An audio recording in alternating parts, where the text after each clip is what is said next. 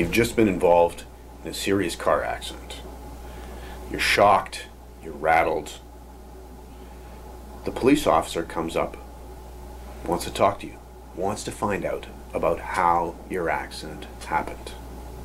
Be careful. If you're in shock, you may say things that you really don't intend to say. The police officer is going to take notes. They're going to write down everything that you had to say right there at the scene of the accident. And you may say things that cause you real problems when it comes to proving that the other motorist was at fault for your accident.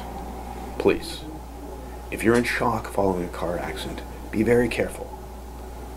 Don't just say whatever comes to mind. Don't give statements to police officers that aren't accurate.